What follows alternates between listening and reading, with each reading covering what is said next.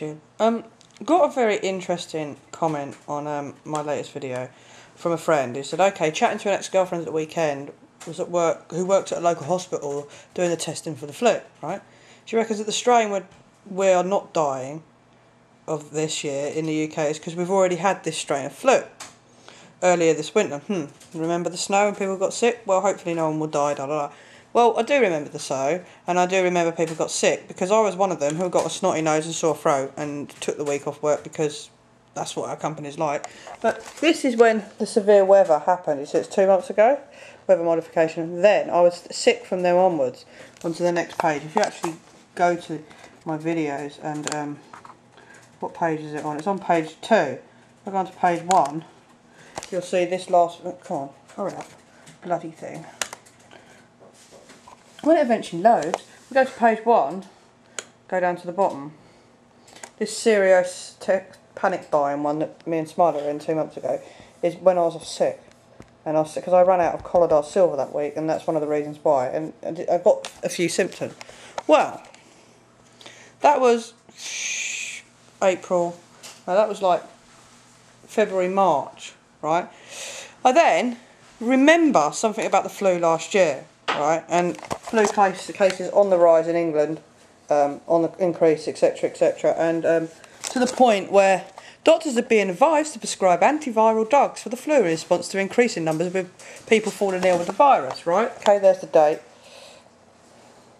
Okay, that was last year. Now, England did have record flu cases last year, okay, and into this year, because it was our winter. If you want to read that, you can. It's if you just query flu, seasonal flu 2008 on BBC webpage, you'll get that, right? So then I get to the HPA weekly influenza reports, which is by the health agency.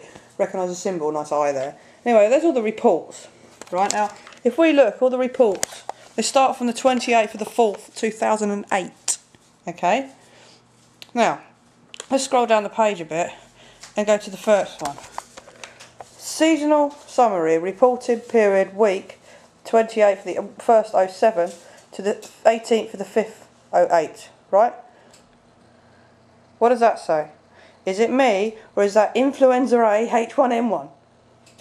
Is it? I think it might be. Let's scroll down the page and see how many influenza HN11s there are on this page. Let's go down. Oh, is that again?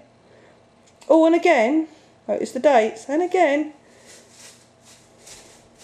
And so on, and so on, and so on, and so on. See what I mean? Right, so yes, the flu that the partial flu virus, excuse the trade, that I got at the beginning of the year was clearly H1N1, as well as half the country last year. So the people who didn't get the flu, it might be slightly mutated, who knows, but they've known about H1N1 being mutated from human to human for ages, because H1N1 is actually in the antiviral drug vaccine that they want to put. If I go all the way down to the bottom here, where's the last one? 8th, 2nd 08, 1st 08, 1st 08, we'll go back a bit, 07. Yeah, so the last reported week of the 1st of the 10th 07 to the 18th of the 5th 08. Surveillance data of the antiviral drug susceptibility of influenza virus calculated in the UK during the 2007 and 2000 season showed that 11% of the 38,347 of the AH1N1 tested virus was relevant to the Ostamivir. These viruses retained sensitive to Zamia, Admintin, Ramiantin. I can't fucking pronounce any of these things. They've been detected. The resistant viruses have been detected in 22 European countries, including the UK. They have been detected elsewhere outside of Europe. More information for the European situation is available. Well, I'm going to give you the little link to this. Look, here's the tables. The tables of the disease. What is this about, right? That's a PDF. I should be able to open it. I've got a PDF.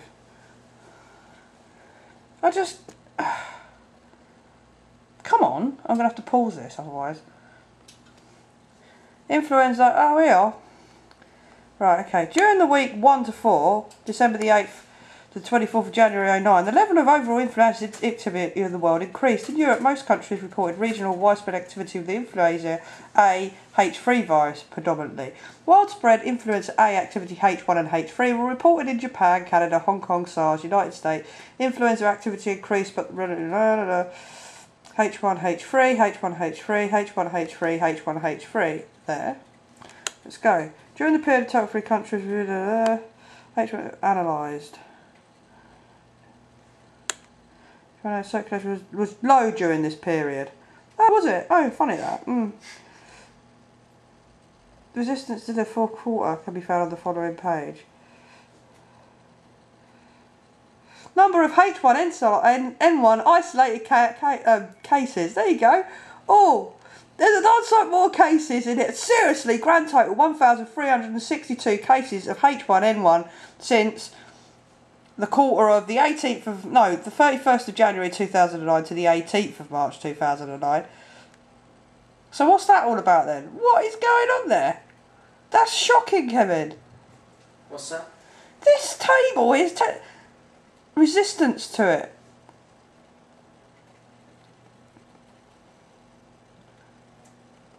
Viruses were tested in the isolated test. This is about the recommended composition of influenza vaccines.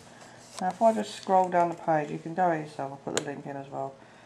You see here, you've got September, October, November, December, from 2008 into 2009, and then you've got H1s and M1s and whatever else.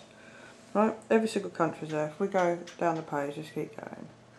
Right, to the bottom, right. You see United Kingdom, H3, H1N3B, H1N3B, H1N3 H1N3, right, now look down here. The little stars, sporadic local activity, regional outbreaks. Now if you look here, there was a regional outbreak of H3 according to them. And that other one was sporadic, right? We then look over here. H1 influenza is strain H1N1, H3N2. There you go, there it is, in English.